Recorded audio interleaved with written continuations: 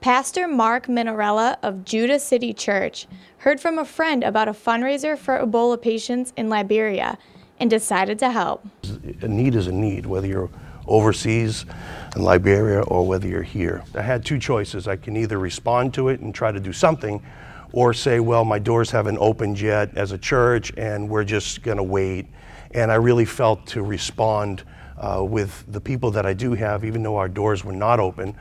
You can choose to donate either a supply or cash to help the cause. The products are hand sanitizers, chlorine bleach, surgical masks, scrubs, soaps. Although Pastor Mark is collecting the items at the church, he says it's not about religion. It's not about attending a church. It has nothing to do with joining Judah City or any other church. It's not about a religion. It's about meeting a need.